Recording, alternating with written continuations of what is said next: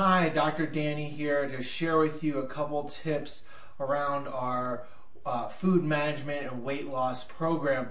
And I'm dressed in this suit for two reasons. The first one is because we were filming today at CBS for a spot about this, about our weight loss program. And the second one I'm going to share with you in just a moment. The key things with getting yourself healthy and fit is one, the food management. You want a food management program that's gluten-free, dairy-free, wheat-free, and also sugar-free for a period of time to detox your body. That's the second step. Detoxing your physiology. Toxins are around us, they're in our water, in our foods, everywhere. We have to help you clean those out. The third thing is hormonal balance.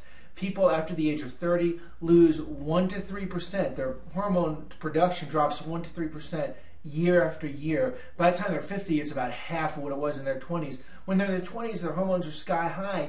People can eat and drink whatever they want. And so we have to help that get back in balance. And then the fourth thing is high-powered nutritional supplements. We have to get high nutrients into a person's body. We use a nanotechnology to do that, so that way it helps people curb their cravings and for sugars and caffeines. When we do that, it cleans the person out and they are brand new in terms of all their addictions, all their cravings, and their ability to be able to maintain a healthy weight. And so the second reason I'm wearing the suit is because I got to tell you, we did this together, myself and Dr. Rochelle, and I did this for me because I struggled with weight for years and years and years, and I got to a place where I only had one pair of pants left. I'm ashamed to admit that. Only one pair of pants left, and I was thinking I had to go and buy a new wardrobe. I had to buy new clothes, even with all the fitness and weight loss things that I knew, and I taught people and all the exercise I was doing.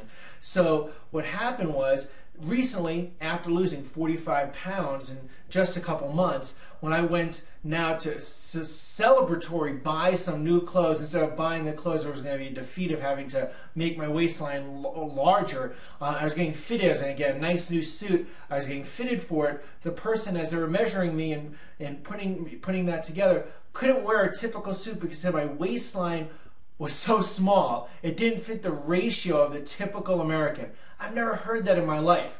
And so it was a celebration to be able to get new clothes. I want you to have the same celebration as that after you have success with our weight loss program and our food management program, and you're healthy and your body's working right and you feel like you never have before. So I look forward to seeing you and helping you with that.